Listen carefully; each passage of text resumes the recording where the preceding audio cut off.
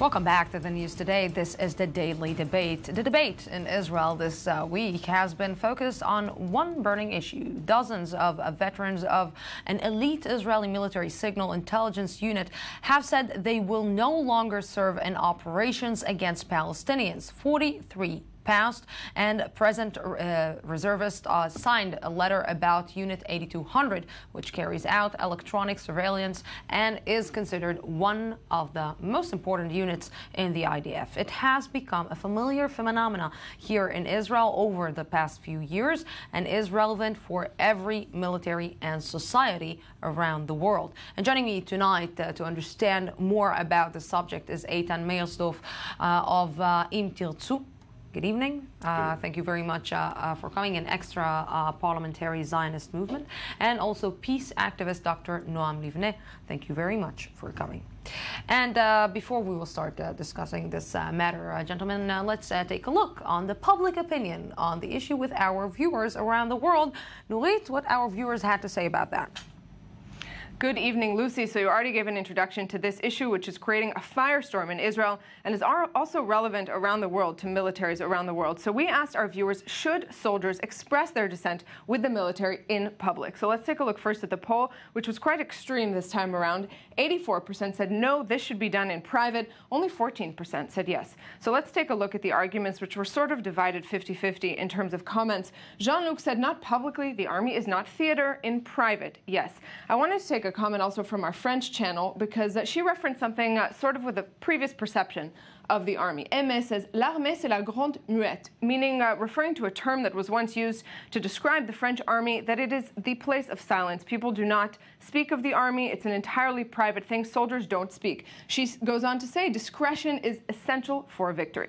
Mary also says, no, it should be dealt with only with superiors in the army. Let's take a look at the other side. People who said it's time to sort of confront reality, that things are public these days. Sarah said, yes, it's time things change. The army doesn't need to be sacred. It must question itself. So very opposite to the other comments that we just heard. Robert Brosnan said, yes, there's freedom of thought and to give opinions in Israel like the rest of the world. So he brings this up as a simple issue of democracy.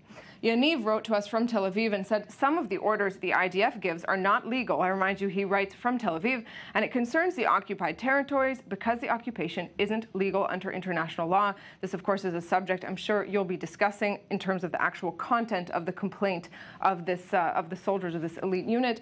And let's just end on Mike, who said, if the grievance is serious enough, of course, we live in the age of WikiLeaks and Snowden. He says both governments and militaries must act accordingly. So maybe we need to, there's a division here between the sort of old school traditional view and the progressives who say the army has changed. So I'll send it back to you. Yes, definitely. You know, thank you very much for this. So we heard, gentlemen, our viewers, and they are divided. Like everyone maybe will be divided on this matter. You know, both of you, let's put the record straight. Both of you served in the army. Both of you went to elite units. Both of you gave your time, let's say in one way or another, to the country and served the country and defended the country. But one of you is not seeing anything bad in it, and one of you is seeing that some things went wrong on the way. You don't question sometimes what you did in the army. You don't ask yourself questions and say, okay, some things I cannot maybe handle, or I cannot even believe that I did. Well, not at all. Actually, everything we did, I found they adhered to the highest level of human rights, or whatever you want to call it. I remember even times at checkpoints we did stuff that would hinder our ability to protect ourselves and Israeli citizens just to protect the human rights. And I think it's the opposite. You see, you could even go on the IDF's channel. You go to YouTube and you see all the Air Force strikes are called off because you see a child there. It's obvious. It's not. We're not hiding anything. There's stuff. It's clear that IDF does the most that any army ever does to defend civilian casualties. And of course, it happens. There are, but we do our best. That's what's important. You ask yourself a lot of times, what did I do there? Yes, and I also answer. My answer is that I think the army does immoral things in the occupied territories. And even more, I think the whole mission of the army in the territories is immoral. And it's not just the issue of a particular point, you know, is this roadblock justified or not? Was the treatment of this Palestinian right or not? the whole big picture is wrong. There is one people occupying another people. That's the big picture. And everything we do there, or let's say 90% of what we do there, is maintain the occupation. And this I know from first person. It's not something I read. It's something I saw with my eyes. So, you know, you started asking yourself these questions when you left the army, because you were there. You did what you did or didn't do what you didn't do. And you started asking this by getting a bigger perspective when you went out of the army and you started maybe seeing the entire picture, because it is different. Like the arena is different. The public arena is different than the military arena. Yes, but there was also the issue of the time. When I was in the mandatory service, there was during the Oslo process, you know, and it seemed like the occupation is about to end. It seemed like we're on the verge of you know, solving this whole issue. And in this particular setting, I thought it's, you know, okay to just see that everything is, it's going to be solved and I'm doing my job. And I'm just, you know, just to maintain the situation, you know, until we sign the peace agreement, and you know, and then everything changed. I enlisted from the army, the second Intifada started, and when I came back and the first time they called me for a reserve service, I said, what are they calling me for? What am I summoned for? What am I supposed to do there? You know, some people may call Noam, Dr. Livne here, traitor. They will call him that. They will say that he is not loyal to his country, that he is breaking maybe every kind of moral rule that you live when you love your country and you want to serve it. Do you see it when you hear him as a person who served in an elite unit and served his country? Do you see it the same way, that maybe he is a traitor? No, I don't see him as a traitor by any means. I just see him someone that I think is, according to me, is misinformed. Basically, it's really important when we talk about why we're there, the occupation, to realize why we're there, not just say there is an occupation. Because, again, you said the second Intifada happened, but whose fault was that? What happened? It's not like we haven't tried 2000 in Annapolis with Barak, and 2007 in Annapolis, 2000 in Camp David, and 2007 with Olmert. It's not like we're not trying. So to say that because we're occupying there means that Israel is bad, that's just it's a problematic understanding, because it's just factually not true. You know, one of the biggest questions is that came out in the disengagement, the unilateral disengagement from the Gaza Strip, was asking how Jews can evacuate Jews. How, if you will be asked to evacuate Jews in order to end the occupation, in order that Israel will try to end maybe the suffering of other people, will you do that? Honestly, I'm not prepared to answer on a hypothetical, theoretical question. If the time comes, then I'll decide myself, but it's not something that I'm going to answer now on a whim.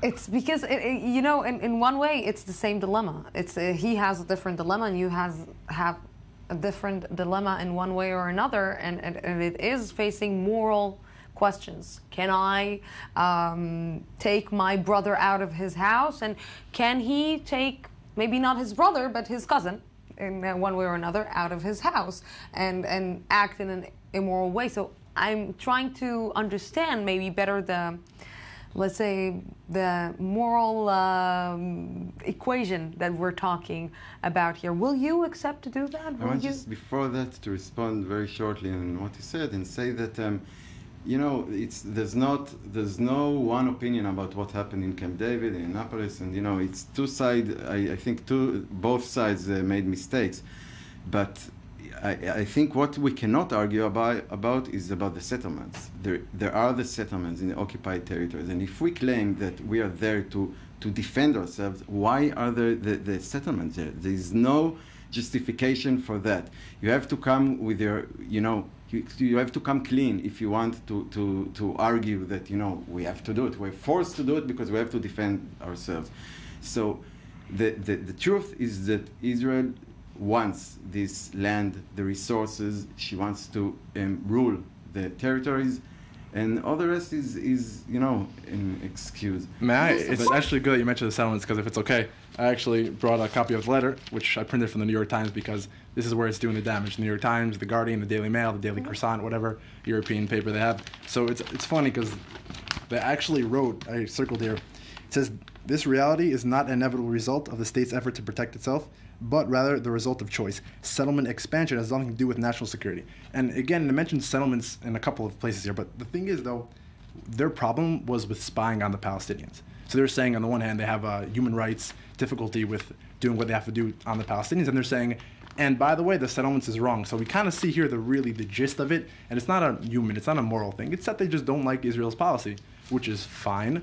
But again, it's not something that they're saying, oh, we did something wrong, we're doing something wrong, because how can they limit it to the Palestinian but territory? It's not that what about just Syria? don't like the Israel policy. They don't like the Israel policy because this policy is about ruling another people. But it is human rights. If it's human rights, how come they didn't include Syria, Lebanon, Egypt, Jordan, because any other not country? Occupying people. What does it matter? Human rights is you're putting on a pedestal saying this is right or wrong. So if it's right or wrong for one people, it should be right or wrong for another people as well. Because it's perceived as self-defense. When we are spying against the Syrians, it's to defend ourselves. We don't have any interest in the Syrian land. We do have interest in the occupied territories, and we fulfill this interest. We settle Jews there, so there is a motive. My question that I'm trying to answer myself all day is, why now?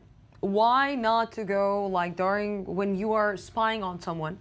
One of the biggest maybe reasons that they talked about is maybe using someone who is not involved to put him in a certain situation, like using maybe gay Palestinian people against their own families, so they will get information from them. And we know that it always ends in a really bad way.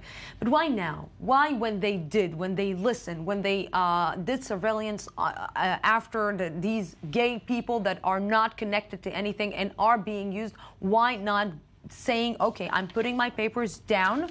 I'm not willing to jeopardize the lives of someone else because you need the information, because I know that this guy's going to die just sooner or later. Why now? Why after? The reason, it's a generic question. You can ask anyone who, corrects his way, why now? Because that's when you understood. That's when you gather the strength. Now, in Israel, everyone, and especially every male that grew in Israel, knows how they kind of grow, and from day zero you're kind of tamed to go to the army, and there's a whole system of indoctrination and movies and songs and everywhere, and they talk in the kindergarten and everywhere to go to the army. And you come to the army full of testosterone, just ready to do whatever mission you're asked to do, and you're young and stupid. I was stupid, like every 18 years old man, I was stupid, and I was not, and and also you're very intimidated. You come to the army, you're a small particle in a bunch of people, and you have this commander who's like half God, and he's telling you what to do, and you kind of you get absorbed in the system. And only a lot of people, only after they go out and kind of grow up a little and see and they gather the strength and the kind of the wider view, and then they're real adults, and now they can think for our themselves. responsibility as people who are living in a certain society is always to enlighten the people that we are living with, that to enlighten maybe sometimes the government with things that we're seeing and maybe the government doesn't want to see it. In one way or another, the other question that I am asking today is part of the reasons that the IDF today is looking into each and every, let's say, thing that is happening in the IDF. It's because people put a spot on it, because people said things are going wrong in the IDF. The IDF is not behaving the way that it should behave.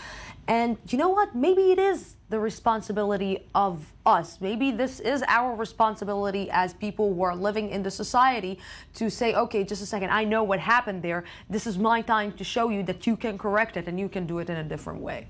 Well, there are definitely ways to go about this. First of all, there's so many ways, especially in 8200. It's definitely a unit built after the 73 war, where they failed to see one of the biggest or whatever you want to call it, that happened, military misses, intelligence misses, I'm sorry, in history, that it's very open to criticism. It's very open to go to your commander. Even me, I was just served as a regular infantryman, and I could go to what's called Katsina Ir. You just go and you place your complaint, and they file it. The military, we're in democracy. In democracy, it's not anarchy that everyone says whatever they want. It's that there's a set way of doing things, and it is proven to be. But it was the public opinion that ended the Vietnam War. It was people were going outside and saying things are going wrong that ended wars around the world. So if we are living in a democracy and should not say anything, this is a little bit strange. Well, we see that the vast democracies we've seen before is definitely against it. 84% of people are pro the army, pro doing it the way of the army. So there's no way to say that the majority of the people are for this, are for, refusing.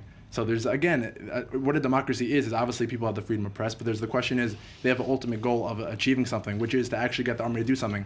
Is going like this going to do something? Is having the New York Times report about it going to really do something? No, these organizations like Breaking Silence, they're really meant to slander Israel. And why? Why do you think I have only 60 minutes, unfortunately. But I'm really glad that you were able to talk about it and not fight about it. Thank you very much for this. We're going out for a small break, 2 minutes, and then we will